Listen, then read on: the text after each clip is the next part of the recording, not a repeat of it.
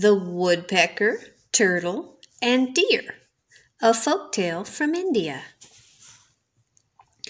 Once upon a time, a deer lived in a forest near a lake.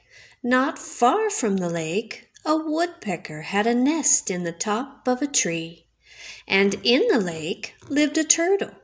The three were friends, and they lived happily together. One day, a hunter wandering about in the woods saw the footprints of the deer near the edge of the lake. "I will trap this deer when it goes down to drink water," he said.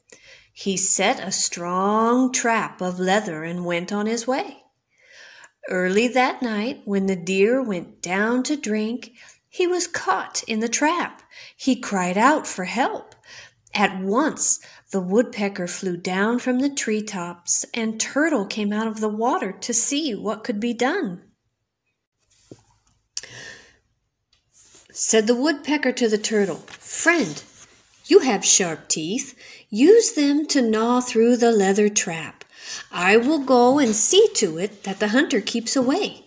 If we both do our best, our friend will not lose his life." So the turtle began to chew on the leather, and the woodpecker flew to the hunter's house. At dawn, the hunter came, knife in hand, to the front door of his house. The woodpecker, flapping her wings, flew at the hunter and struck him in the face. The hunter turned back into the house and lay down for a little while.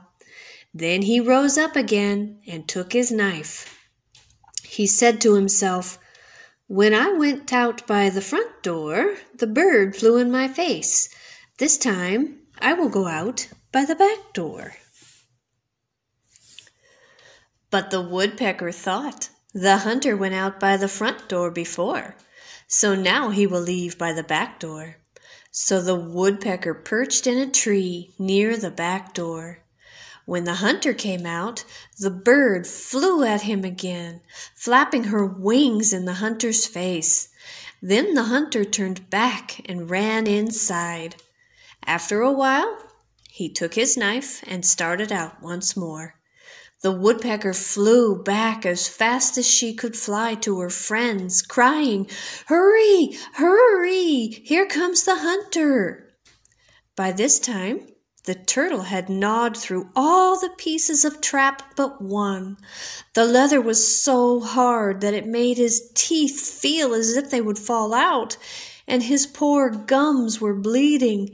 The deer heard the woodpecker, and he saw the hunter, knife in hand, coming on. With a strong pull, the deer broke the last piece of the trap and ran into the woods. The woodpecker flew up to her nest in the treetop, but the turtle was so weak that he could not get away. He lay where he was.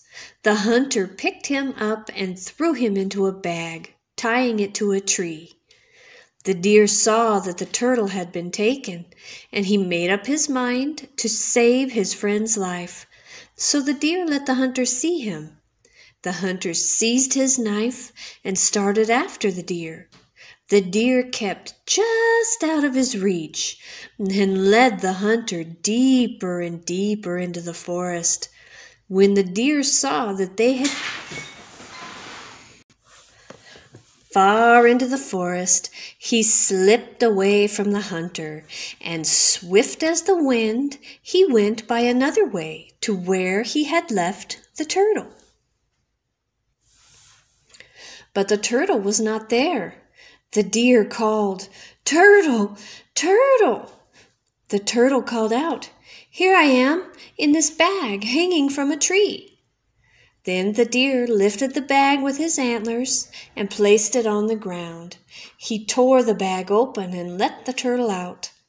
The woodpecker flew down from her nest, and the deer said to them, "You two friends saved my life. But if we stay here talking, the hunter will find us, and we may not get away. So, friend woodpecker, fly away, and you, friend turtle, dive into the water. I will hide in the forest." Soon the hunter did come back. and he saw not a trace of the deer, nor the turtle, nor the woodpecker. He found his torn bag, and picking it up, he gave a frustrated grunt and went back to his home.